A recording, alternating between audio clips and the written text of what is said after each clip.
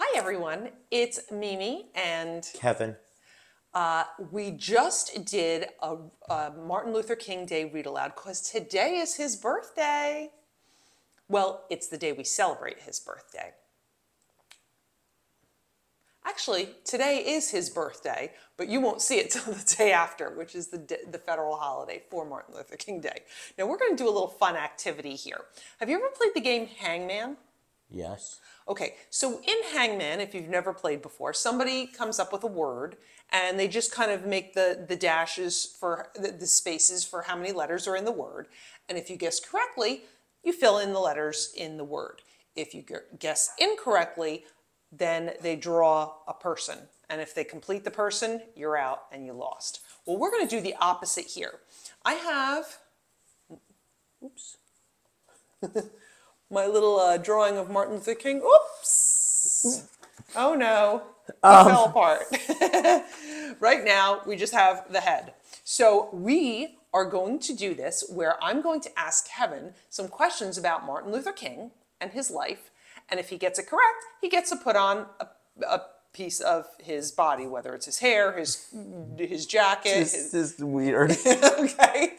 And the goal is to get all of the pieces on before we run out of questions.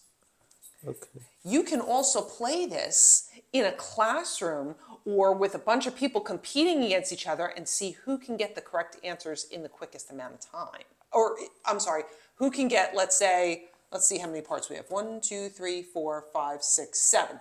Who can get 7 questions answered correctly first, because I have a whole bunch of questions. All right, so let's start. All righty.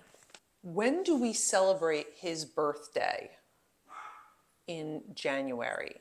Is it the first Monday in January, the second Monday in January, the third Monday in January, or the fourth Monday in The January? fourth.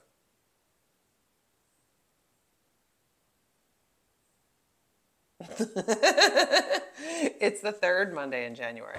When is his birthday? January 16th.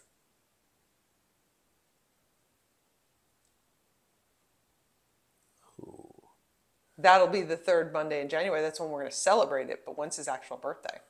I said it's today. I don't know the date. We're not doing very well here, are we? All right, let's try again. Martin Luther King Jr. helped organize the 1963 March on Washington to do what? To protest against how blacks were treated. What did he do there, though? It was very famous. A speech. Which speech? I have a dream. There you go. Okay, so why don't we put on his coat first? Give him some clothing. Yeah. Okay. There we go. Perfect. In what location in Washington, D.C. was the I Have a Dream speech given from? Was it the Washington Monument, Grant's Tomb, the White House, or the Lincoln Memorial? The Washington Monument. It was the steps of the Lincoln Memorial.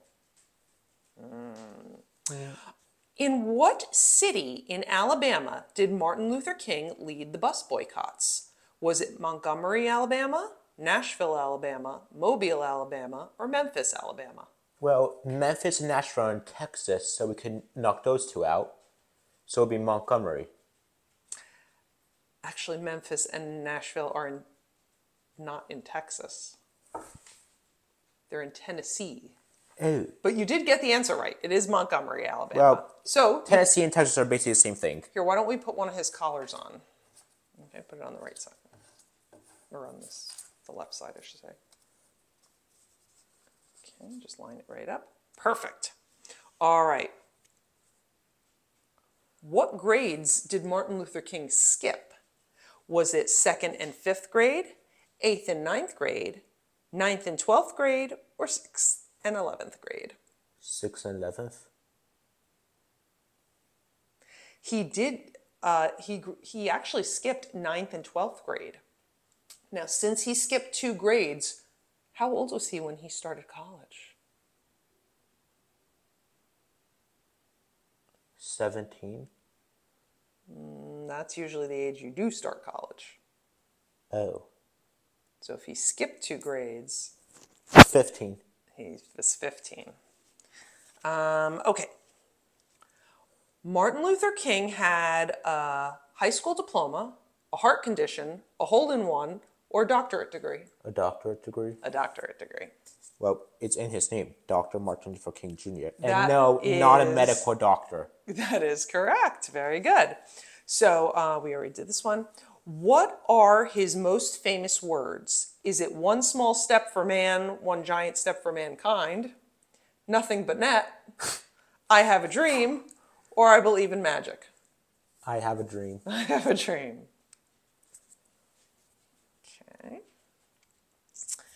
He was jailed for peaceful demonstrations how many times? Was it 14 times, 29 times, 8 times, or 10 times? 14.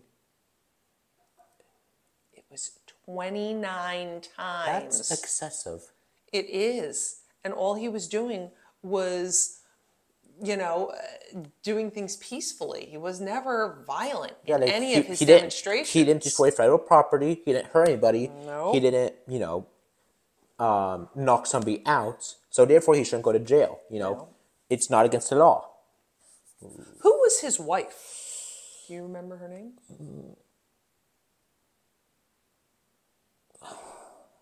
Melissa?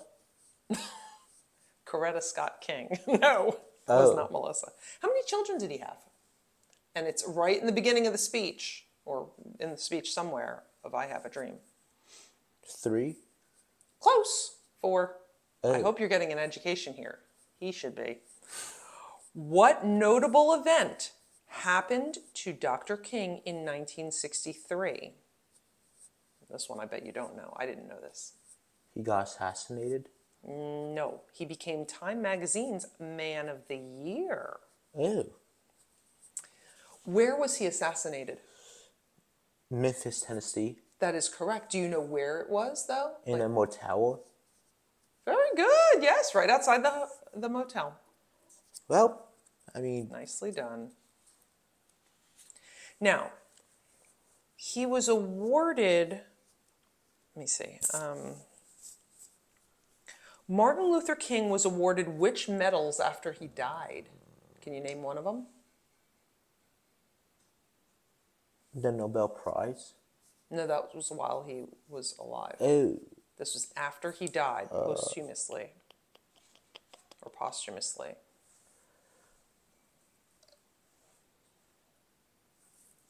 He actually received the Medal of Freedom and the Congressional Gold Medal. Oh. Here's another fact that you may or may not know.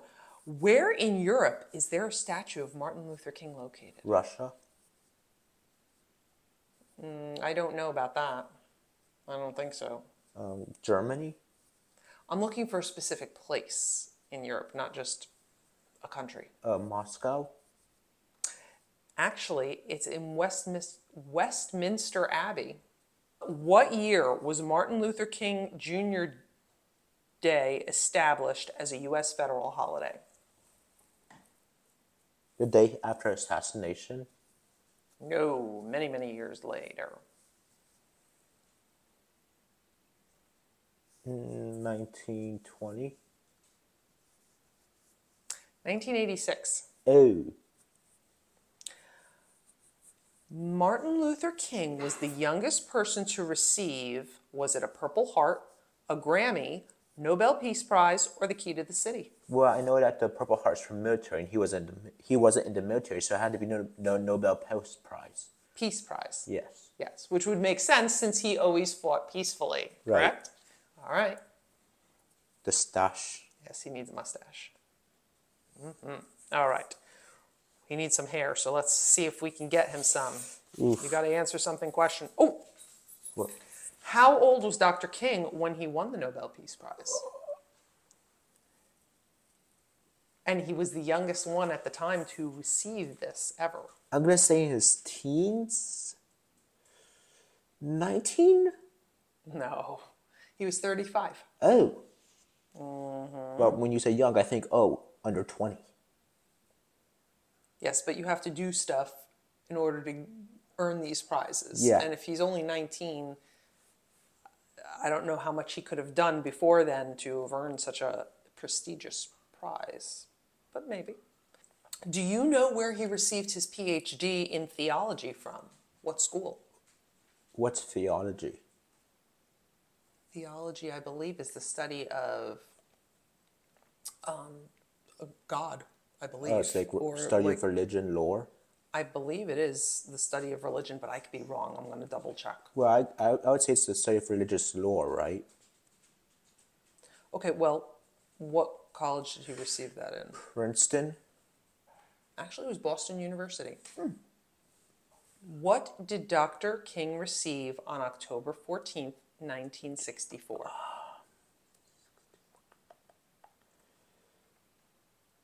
The Nobel Peace Prize. Do you know why? Civil rights. He was combating racial inequality through nonviolent means, right? Sit-ins, boycotts, things like that. And if you're not sure what a boycott is, So let's say a certain ethnic group isn't allowed to ride a bus, and you believe that that group should have the rights to ride the bus. You would boycott the bus, mean you won't ride it. do you know how long they boycotted the bus for? 4 years? No, it was over a year, a little over a year. Oh. What was happening was blacks and whites could not sit in the same section of the bus. And even if blacks were in the back and whites were in the front, if there was no more room for whites, they'd ask a black person to stand up and give up their seat for someone that was not of color.